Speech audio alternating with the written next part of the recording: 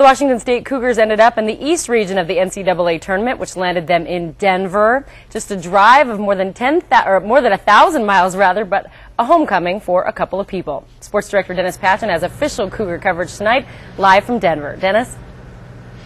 Yeah, our set truck driver Rob Davis might think it's 10,000 miles driving because he had to do that, but for most Cougar fans, it's about 1,000 miles. For a couple of members of the Washington State Cougar team, it's not 1,000 miles, it's home. The Cougars went through their final preparations today. Many of the Cougars have never been in Denver and certainly never played a game in the Pepsi Center. That's not the case for Daven, Harmeling, and Caleb Forrest. While neither grew up in the city of Denver, they are both Colorado natives. And the ability to play an NCAA tournament game or two in their home state, well, that's big to these two Cougars. I'm glad just because a lot of my friends and family can just make the short drive, and it's a blessing to be here. It's a great opportunity.